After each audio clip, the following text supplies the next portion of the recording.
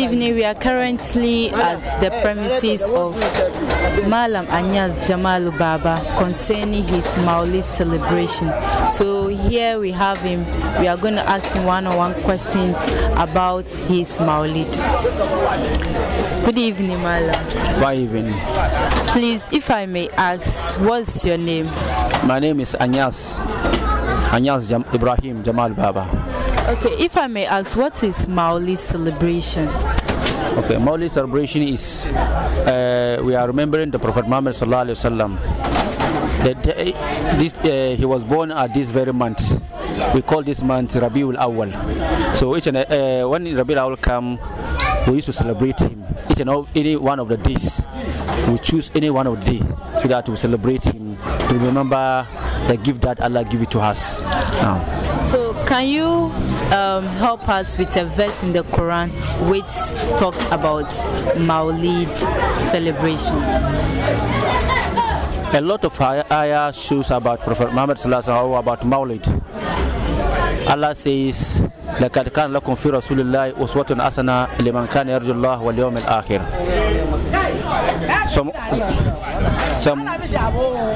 Some verse also says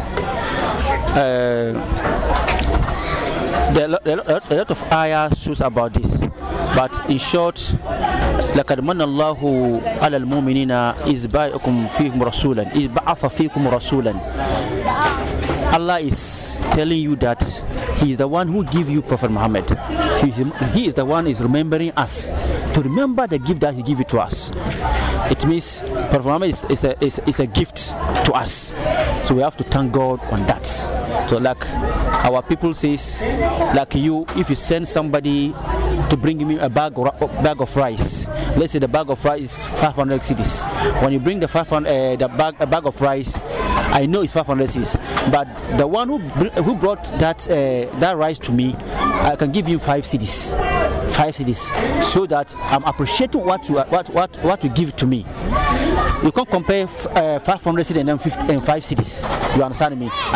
So we are thanking God of what He gave to us. That the Prophet Muhammad sallallahu alaihi wasallam. Okay.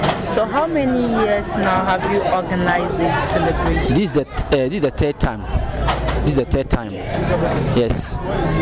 Yes. So do you do it alone or you do it with the help of some people? Some people are helping me. Those are cooking the food. Those are organizing the chairs. A lot of people, the Malams who are coming to preach, a lot of them are coming. It is a work of collective job. It's not for one person. You understand me? So yes. Can you please tell us some benefits of maulid? Yes, the benefit is, in our belief, the worship that we are worshiping God. We can worship God, then we make a mistake. You understand me? Let's say prayers. You can pray without Allah to accept the prayers because of some certain thing that you have done. You understand me? But if you compare the maulid, if only you do it, you spend it, your time or your money, it's like compulsory for to get benefit on it. You understand me? You are sharing love of Muhammad to other people. Some people don't know about Muhammad sallallahu alaihi wasallam, but when you come to under Maulid, people are going to say something about him so that you take that his character.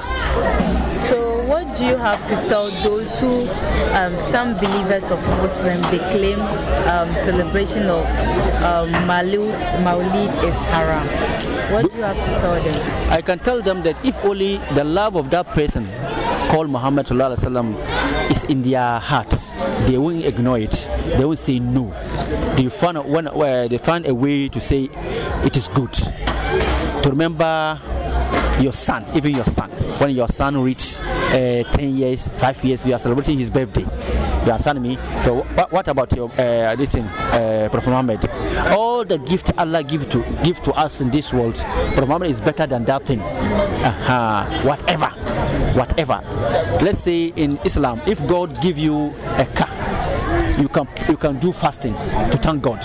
You can prostrate to thank God. You can cook a food to thank God. You understand me? Okay, those things that God give it to you, can you compare that thing to Prophet Muhammad, you can't compare these two. So Prophet Muhammad is more valuable than those things. You understand me? That's a material world. He's more valuable than them. So if you remember about Prophet Muhammad, you have to thank God. He give it to Prophet Muhammad sallallahu alaihi wasallam. Yes. So please, if I may ask, have you met your expectations? More than that. More than that. Like if I'm expecting people like 20 to come, then I get 200. We thank God for that. Yes. So what advice do you have for the youth out there? The youth out there is, what I'm going to tell them is about learning Islam, to learn about Quran, to learn Islamic morals. You understand me? There's no misbehave towards our enemies. We have enemies all ever, so we have to behave well. You understand me? We have to behave very well, so that your enemy cannot insult you of your bad behavior. But Prophet Muhammad have a lot of good behavior and manner, so we have to we have to copy him. You understand me? He is our role model. He is our role model, so we have to learn from him. His sober, his respect. You understand me? We have to learn that. So those my friends and brothers and sisters, they should learn from Muhammad sallallahu alaihi wasallam. Thank you very much for having me. Thank you very much.